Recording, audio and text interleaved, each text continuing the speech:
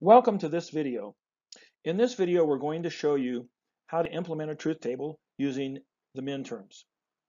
I'll also briefly include the max term solution and mention it as well, but in another video, we'll specifically address that.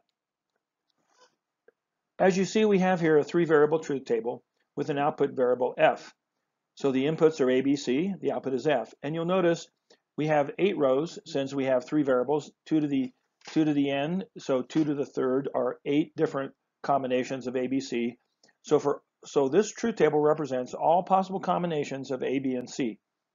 Notice that we've indicated the desired value for f for each row. Remembering, where do we get f?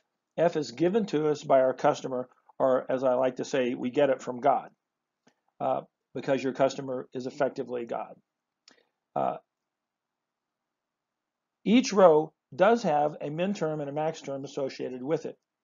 So if we look at each row, we can write the min terms and max terms.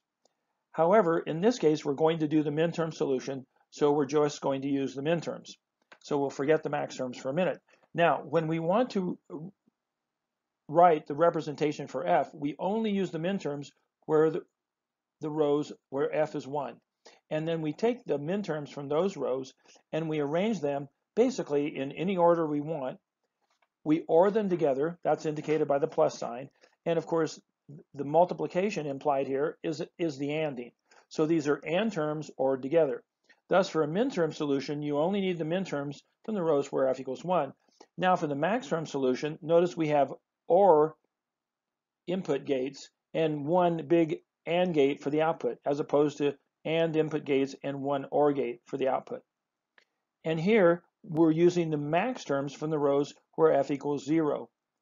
And you notice in this particular case, since there were 4 rows where f equals 1, and there were 8 rows, that meant 4 rows where f equals 0. Obviously, it doesn't have to work out that way, but in this case, it did.